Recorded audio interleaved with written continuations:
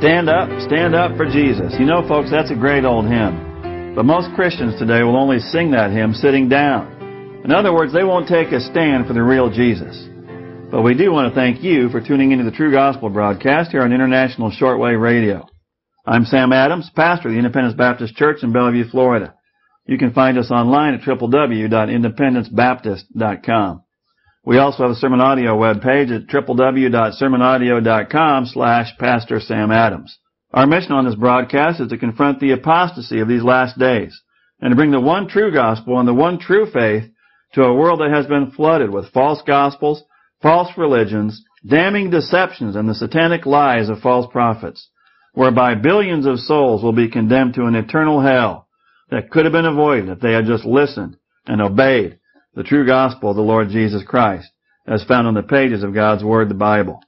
Do you understand, dear friend, that there are many who call themselves Christian and who do believe they're saved, but who will find out one day that they were deceived, that the church or the ritual or the priesthood they thought would save them did not bring true salvation? That's what the Lord Jesus himself said, as recorded in Matthew chapter 7. In verse 21, he said, "Not every one that saith unto me, Lord, Lord, shall enter into the kingdom of heaven, but he that doeth the will of my Father which is in heaven." He said, "Many will say to me in that day, Lord, Lord, have we not prophesied in thy name? And in thy name have cast out devils, and in thy name have done many wonderful works. And then will I profess unto them, I never knew you. Depart from me, ye that work iniquity." The Lord Jesus himself said that many will call him Lord and claim to do works in his name and will call themselves Christian, who never possessed true salvation. And just a few verses before that, he said in verse 13, "Enter ye in at the strait gate." By the way, that means the narrow gate. He said, "For wide is the gate, and broad is the way that leadeth to destruction, and many there be which go in thereat. Because strait is the gate, and narrow is the way which leadeth unto life, and few there be that find it." Dear friend, that says two things. First, it says that God is not in the business of saving all mankind. There is no universal salvation. And of all the faith systems and religions in this world, of which there are many, there is only one way that is right, and all the others are wrong. The second thing that Jesus says here is that most of the people in this world are on the wrong road, the road to hell. And it's not because they want to go to hell, although some reprobates actually say they do. But for most of those, it's because they've been deceived by false prophets preaching false gospels. That's why, in the very next verse, the Lord Jesus said this, "Beware of false prophets, which come to you in sheep's clothing, but inwardly they are ravening wolves." Most of the people in this world will not have eternal life. They're on the broad road that leads to destruction, to an eternal hell, because they followed a false prophet and a false religion. Whether that false prophet was Mohammed and his violent satanic death cult known as Islam, or whether that false prophet was Charles Darwin and the false religion of godless evolution and humanism, or even one of the many false prophets calling themselves Christians, but who pervert God's word and preach false gospels so they can attract huge crowds, men like Joel Osteen, or Robert Schuller, or even the Pope of Rome. God's word, the Bible, is replete with multiple warnings about false prophets. And it also says these false prophets must be called out and identified so they can be avoided. False prophets, Jesus said, come in sheep's clothing. That means claiming to be Christian, appearing to be righteous, but are in fact mouthpieces for the devil, being used to deceive and to damn the masses of people that are following that broad road to destruction.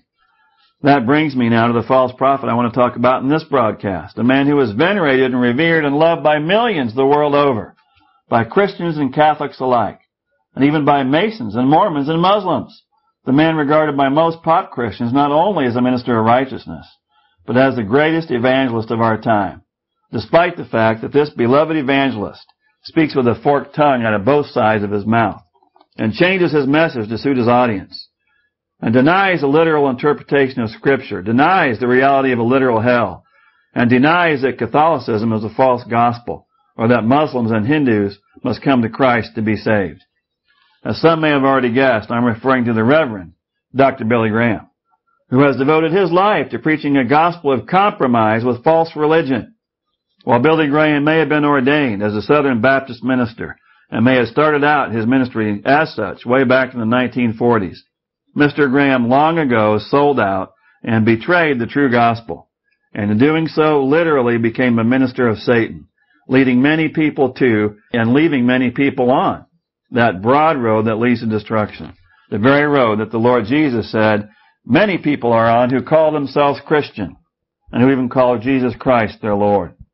If you haven't noticed, Billy Graham has been back in the news in the last couple of weeks, having celebrated his 95th birthday on November 7th with the release of a video titled My Hope America, and what the Billy Graham Evangelistic Association is calling Billy Graham's final sermon.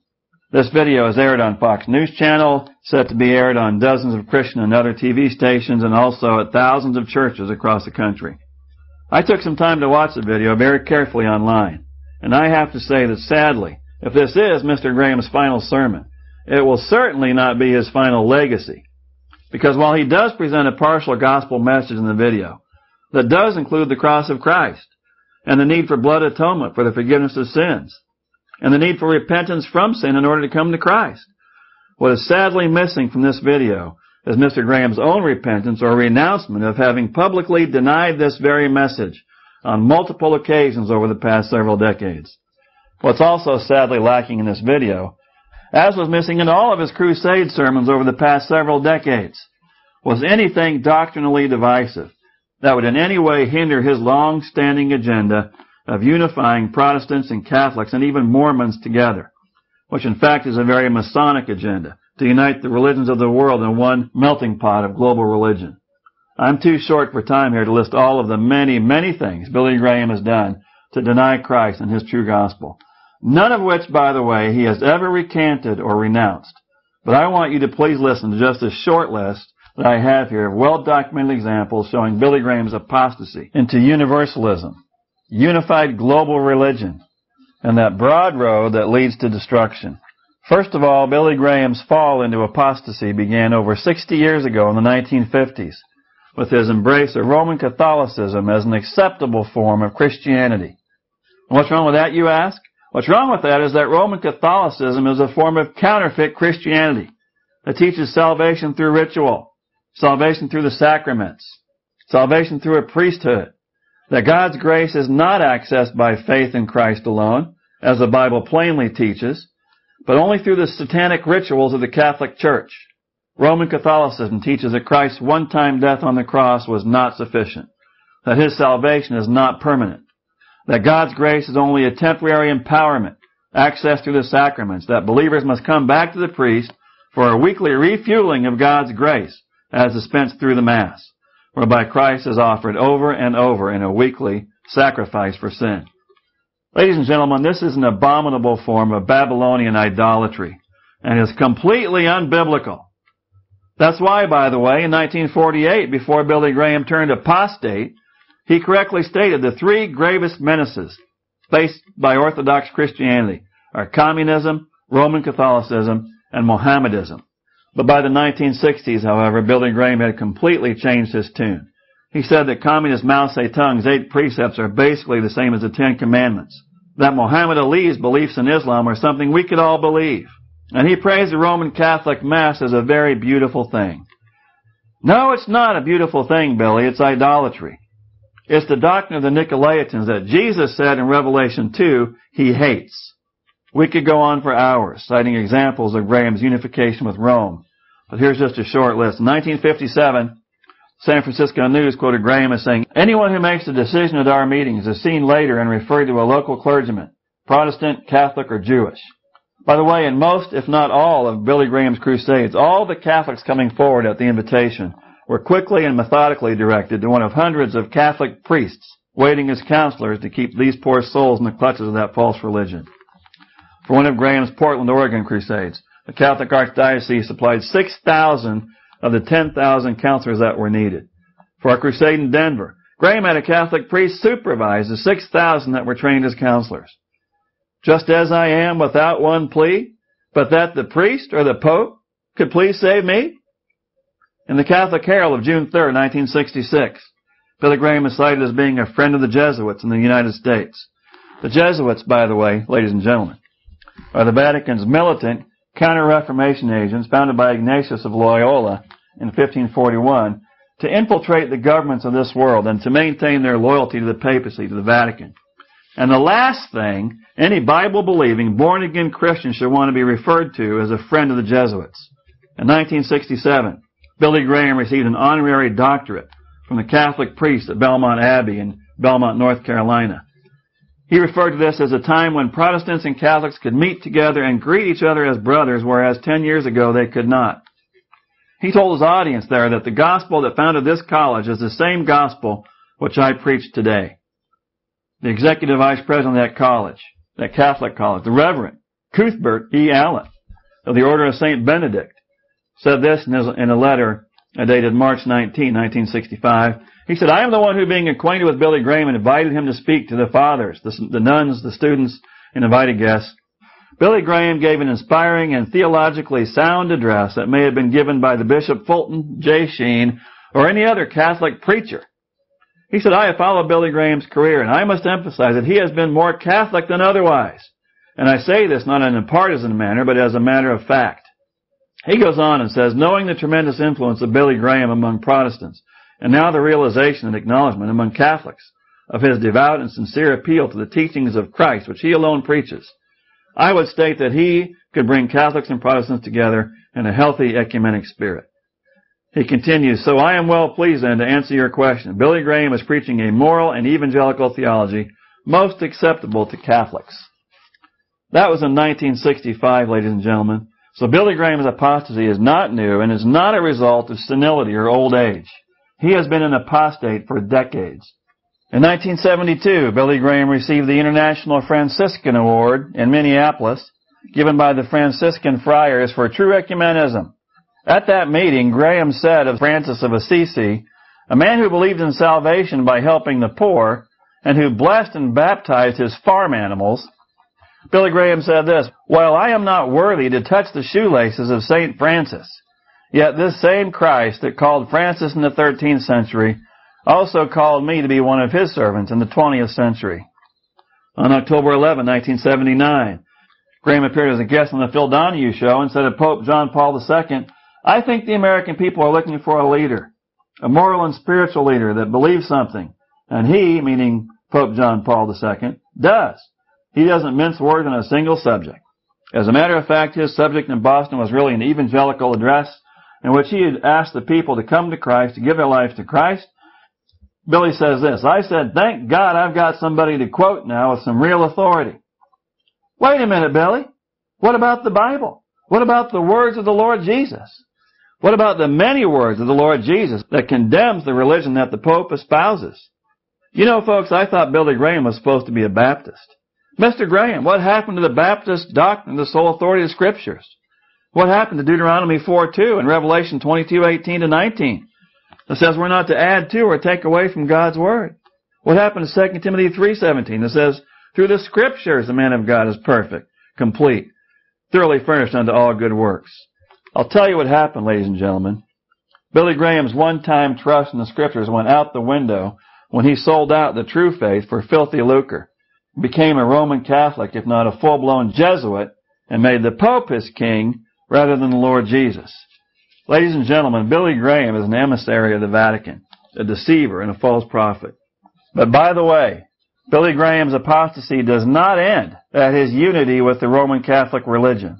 He's gone on to deny the reality of hell and eternal judgment, and further has denied that those of other religions must believe on the Lord Jesus Christ to be saved, literally preaching that all roads lead to heaven.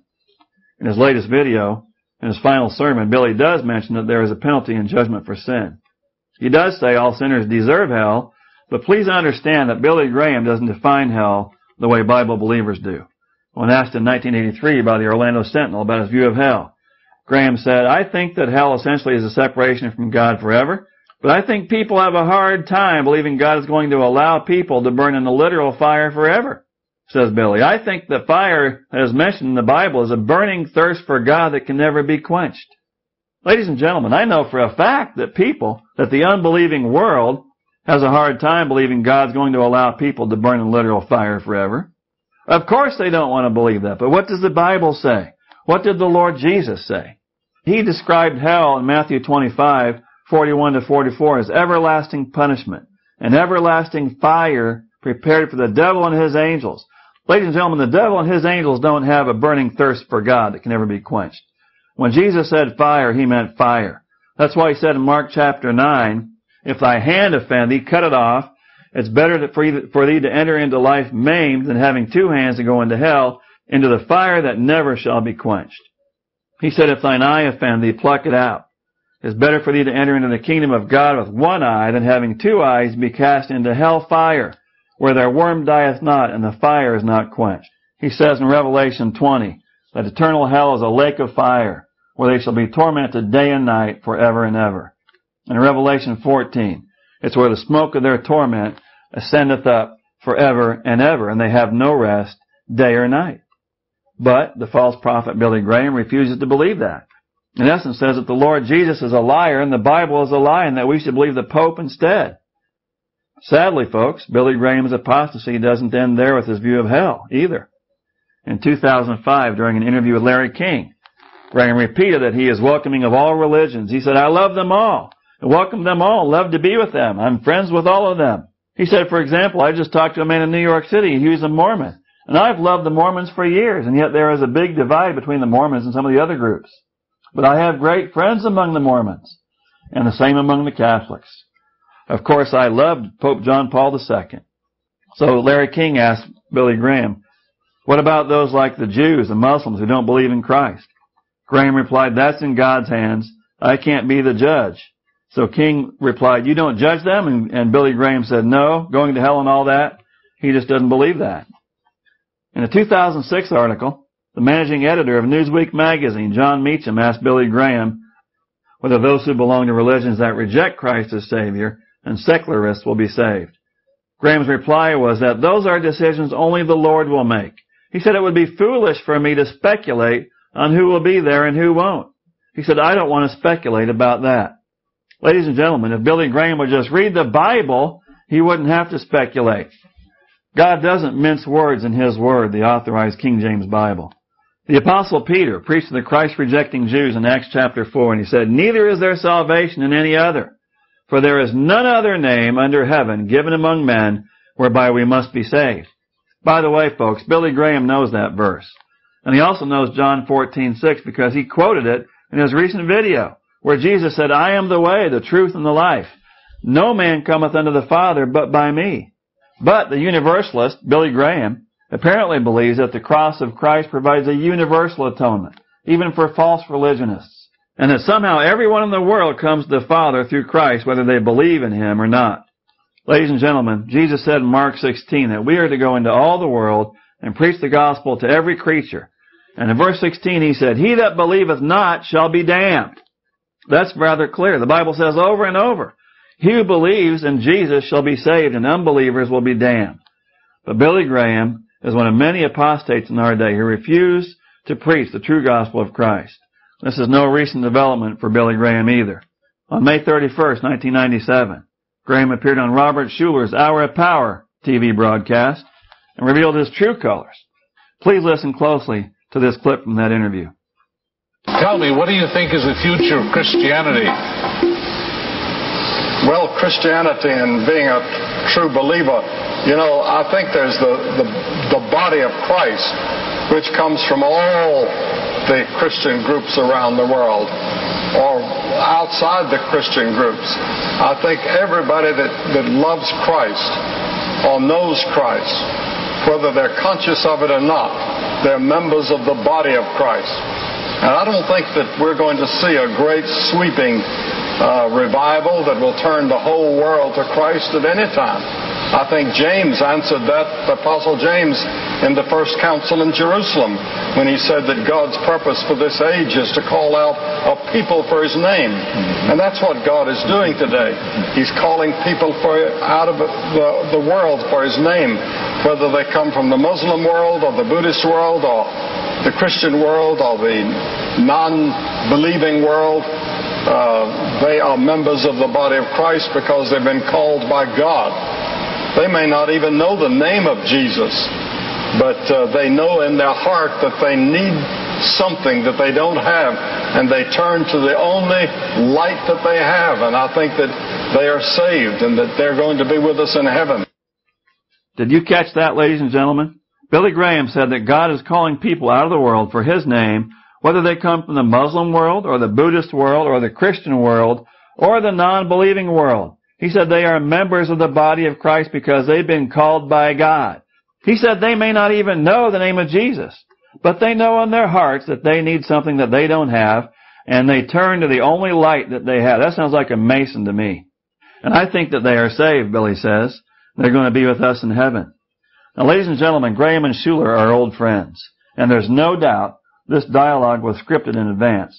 But at that point in the dialogue, Schuller acted surprised and shocked and questioned Graham to be sure he heard right. Schuller said, "Well, what I hear you saying, that it's possible for Jesus Christ to come into human hearts and soul and life, even if they've been born in darkness and have never had exposure to the Bible? Is that a correct interpretation of what you're saying?" Billy replied, "Yes, it is, because I believe that.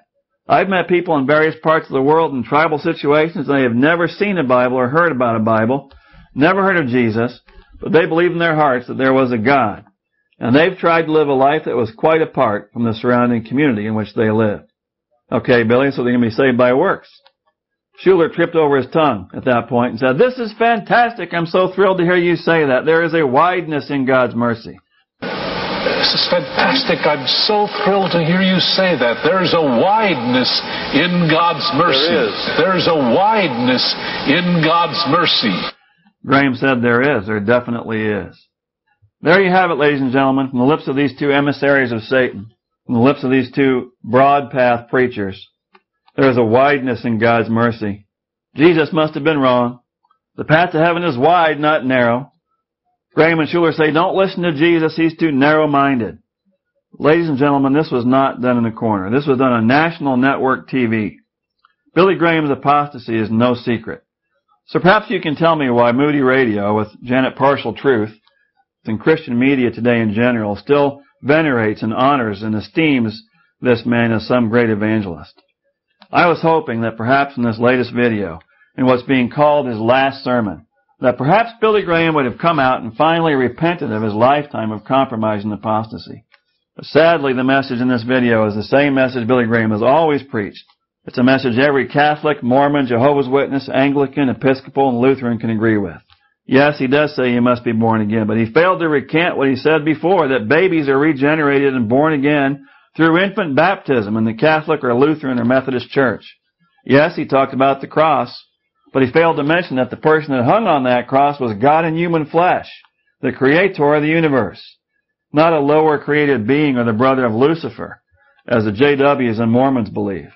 He also failed to mention that if you do not believe on the Lord Jesus Christ, the Jesus of the Bible, that you will be condemned to an eternal hell that the Lord Jesus Christ called everlasting torment.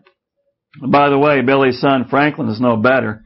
He said in 2012, when Billy endorsed Mitt Romney for president, that the Billy Graham Evangelistic Association took the Mormon Church off the list of cults on their website because he didn't want to call anybody names. Here's some news for Billy and Franklin Graham. The Lord Jesus didn't mind calling people names. He called false religionists of his day hypocrites, blind guides, and whitewashed tombstones. He said, "Ye serpents, ye generation of vipers, how can you escape the damnation of hell?" I've got more news for Billy and Franklin Graham. The Lord Jesus would say the same thing today to the Mormons and to the Pope and to Joel Osteen and to Robert Schuller and to Billy Graham. Billy Graham is not a great evangelist. He's one of the most successful deceivers of all time. He has devoted his life to preaching a gospel of compromise, a false gospel, that there is no real hell, that all roads lead to heaven, that we're not to judge whether or not false religionists like Muslims and Hindus and Roman Catholics will be able to enter the kingdom of God or will have eternal life. And he has deceived millions the world over into believing that they don't need to come out of their false religion, that they can continue on the broad road that leads to destruction. The Lord Jesus did not say there's a wideness in God's mercy. He said, "For wide is the gate, and broad is the way that leads to destruction, and many there be which go in thereat. Because strait is the gate, and narrow is the way which leads to life, and few there be that find it." If you have not already done so, then I hope you'll find that narrow gate. I'm telling you today that if you are Roman Catholic, your baptism will not save you. The liturgy and the sacraments in the Catholic Church will not save you. Your priest cannot save you, and neither will the Virgin Mary or the Rosary or St. Anthony or St. Benedict. You must come out of that false church and place your faith and your trust in the Lord Jesus alone as your only hope of salvation. If you're a Mormon or Jehovah's Witness, you need to believe in the true Jesus, the Jesus of the Bible, who has a name above every name, including the name of Jehovah, by the way, and who said to the Jews before Abraham was, I am. That means, by the way, the same I am that appeared to Moses in the burning bush. You need to believe in the Jesus of the Bible, who said in John 8:24, if ye believe not that I am, ye shall die in your sins. Wide is the gate, and broad is the way that leads to destruction, and many there be which go in thereat. There is no salvation in Islam, in Hinduism, in Buddhism, or in humanism. None of the world's false religions do anything to take care of your sin problem. Your sins do separate you from God, and they condemn you to an eternal hell. And no amount of good works that you could ever do will ever take away the sin that condemns you. That's why the Lord Jesus went to the cross, to die in your place, to pay your penalty for sin in your place. And because He was God incarnate, eternal God in human flesh, He could pay the infinite penalty for all those in every age who would hear this message and repent of their sin and place their trust and faith in Him alone. And if you will do that today, then you can be saved.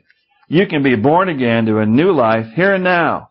And beyond the here and now, you'll have eternal life, to a home reserved for you in heaven. The Bible says in John chapter 1, verse 10, He, meaning Jesus, was in the world, and the world was made by Him, and the world knew Him not. He came into His own, and His own received Him not. But as many as received Him, to them gave He power to become the sons of God, even to them that believe on His name. I hope you'll do that today. And by the way, I hope Billy Graham will repent of his apostasy and do that today also. Because if he doesn't, he's going to find out what hell is really like, especially since he's responsible for seeing to it that many false Christians remained on that broad road to destruction. Billy Graham said on multiple occasions that any man that calls Jesus Lord is his brother. Many others, like Bill Bright and Pat Robertson and others, have followed Graham's example in making this pathetically ignorant statement that flatly denies the very words of the Lord Jesus, who they say is their Lord. Remember what Jesus said? Not everyone that saith unto me, Lord, Lord, shall enter into the kingdom of heaven, but he that doeth the will of my Father which is in heaven. Jesus said, enter at the strait gate, for wide is the gate, and broad is the way that leads to destruction, and many there be which go thereat, because strait is the gate, and narrow is the way which leadeth unto life, and few there be that find it. We are in a day of great apostasy, the very day I believe that the Apostle Paul warned of in 2 Thessalonians chapter 2. You need to be on guard. You need to beware of false prophets, like Billy Graham, which come to you in sheep's clothing, but inwardly they are ravening wolves. We're out of time for today. If you'd like to write to us, you can send an email to the True Gospel Broadcast at gmail.com. Once again, that's True Gospel Broadcast at gmail.com. Or if you don't have email, you can also write to us at Post Office Box 99 in Brooksville, Florida, 34605. Again, you can find us online at www.independencebaptist.com. We also have a sermon audio webpage at www.sermonaudio.com/Pastor Sam Adams. Please join us next week on the True Gospel Broadcast, when the Lord willing, we'll be refuting the multiple false gospels and false doctrines of another apostate by the name of C.I. Scofield, the acclaimed editor of the very popular Scofield Reference Bible. Until then, may the Lord bless and keep you in His grace.